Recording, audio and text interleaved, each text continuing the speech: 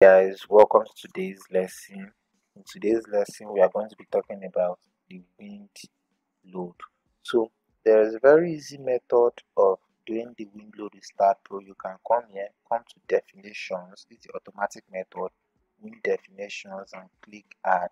So, just click whichever code you want. Now, in this case, we don't have the Euro code, but let's say, for example, we are using the American code ASC.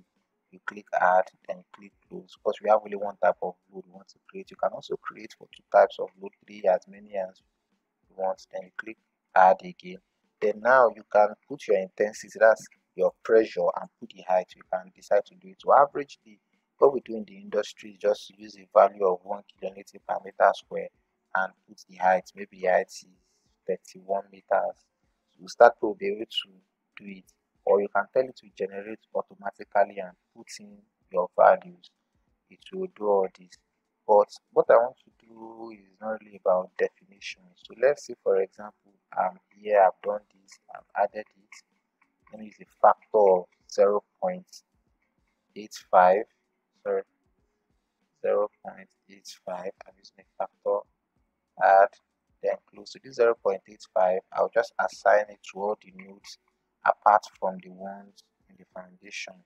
So assign to see, it's not taking, but okay. So assign to selected nodes, assign to selected nodes, and it assigns. Okay, so we are done with that. Then you can come to your wind load. Okay, so let me go back to the old structure. So let's go to wind x direction, and we go to wind. You can see wind in this point is open now. If you don't define it, it will be open.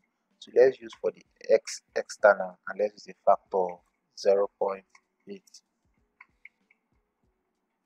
Okay, so it will range it itself at close, so you can see it in the x direction. This is what is going to do in the x direction. Okay, then also for the z direction, add, let's go there, z direction, z external. I want to use a value of 0.85 and add close.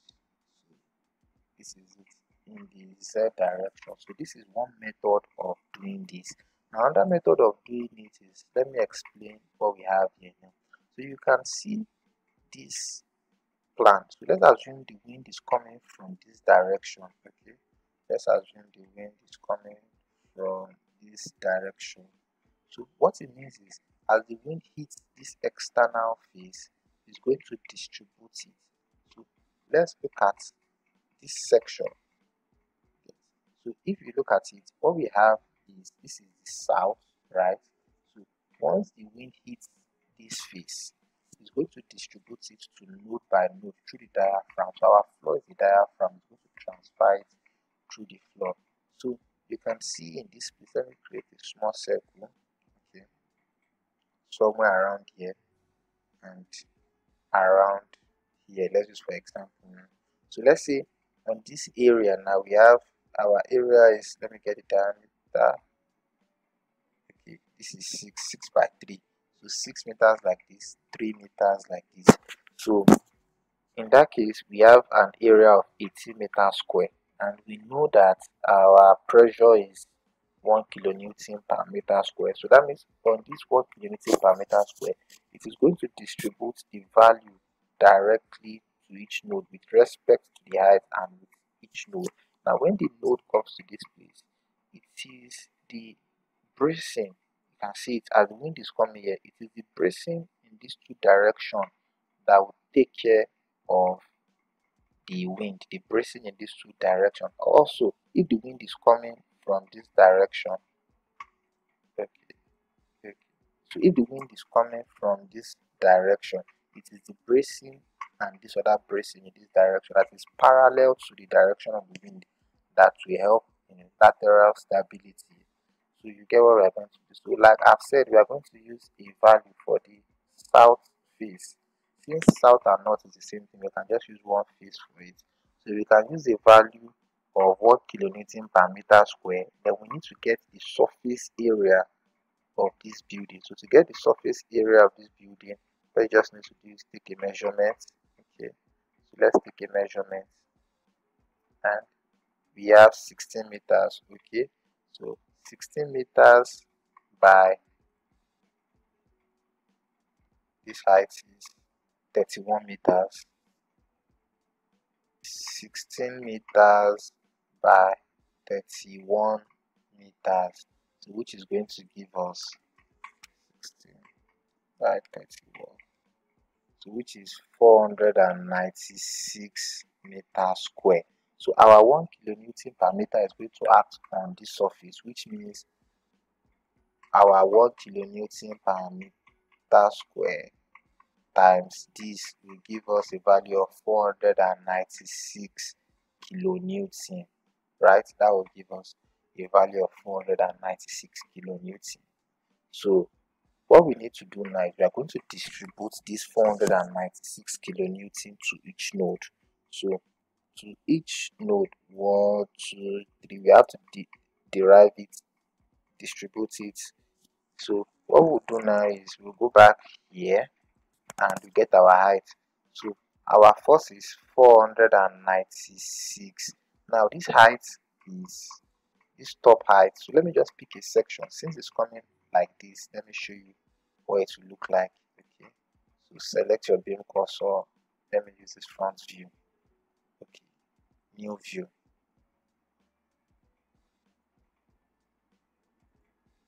Okay, so take it from the front. Now we have a load coming, total load coming on the surface of this is 496 kilonewton. So I want to know the node, the value of this coming on this node. So I want to know the coming on this node. So I have, or coming on this floor, the total load coming on this floor, because the slab will help us, it's going to be a diaphragm, will help us distribute it horizontally. So I have the value of 496 kilonewton times the height, which is 3 meters for that particular floor, divided by 31 meters. Okay, so you can see what we have now. So whatever you get, you divide it by 2, because looking at it, half of the load will come here, half of this load will come here. So let's go there, divided by 2. So let's put it in our calculator. So we have 496 times 1.5 divided by 31. So we have a value of 24 kilonewton. So that means the total load going to that particular floor is 24 kilonewton. But remember, we have 2 bracings. So that's the wind coming in this direction. We have a brace here and a brace here. So you divide that load by 2, which is going to give us 12 kilonewton, 12 kilonewton. So I will delete this. I won't be using this one, so I'll just delete it. Okay, delete it and delete it. So this is just the fast way of doing wind load. Generally, when we are doing our wind load, we always use a value of 1 kilonewton per meter square. But if you want to go deep into it, you can check Euro code 1 part 4, you experience mobile wind. So this is just the worst case scenario, the worst thing that will happen. Okay, so let's go to nodal load. So in the Z direction, we have a load of minus 12 kilonewton. Add. So use cursor. Sorry, this is supposed to be in the Z direction. Z, so I'll come here, add, and change it to nodal load.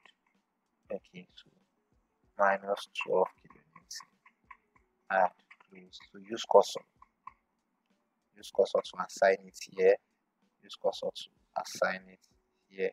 So looking at, you can see what it is now. We have 12 kilonewton.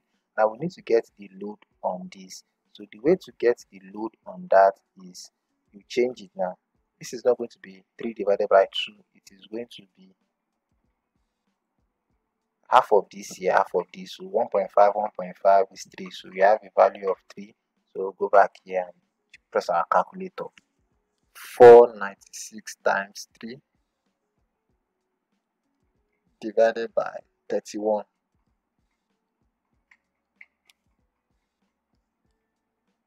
So we have a value of 48 kilonewton, and I said we have two bracings at that point. We have a brace in this direction, a brace in this direction. So yeah, divided by 2.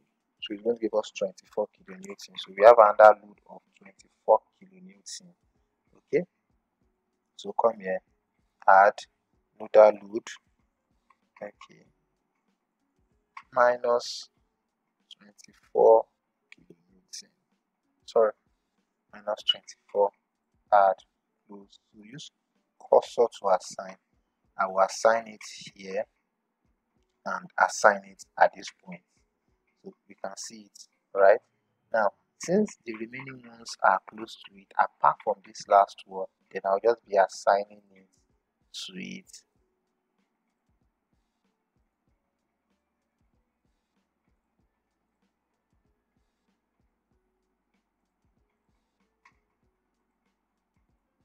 Okay, so I've assigned my wind load in that direction. Okay, so we are done with it. Now next thing we need to do is to do the same thing we have in the x direction. Okay, so what is our surface area of our x direction? That is the wind coming in this direction. So the total area coming in the, let's use east. The east is, which is 22 meters square by 31. So we have an area, sorry,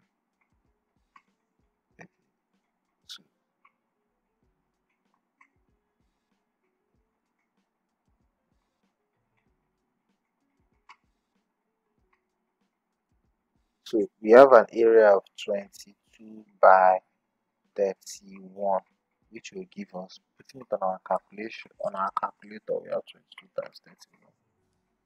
So we have 682 kilonewton, 682 meters square.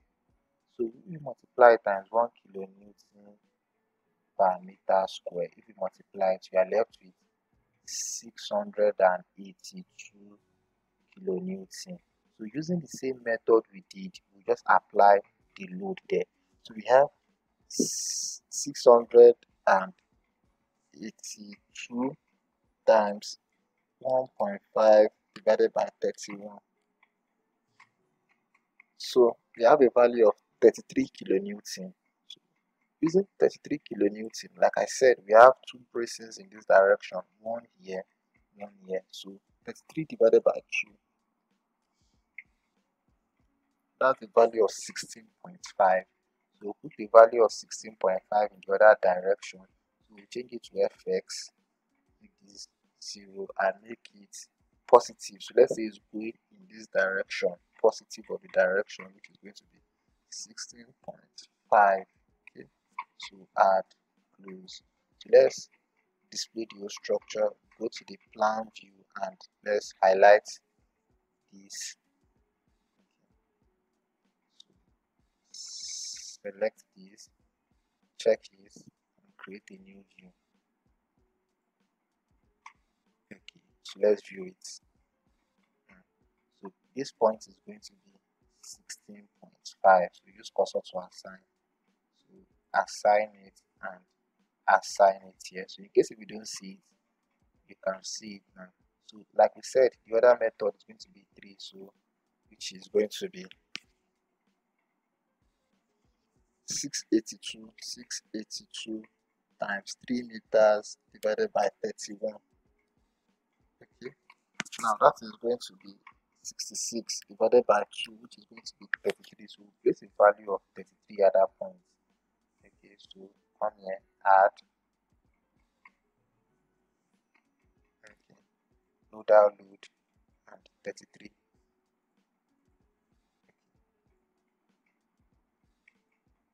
So add and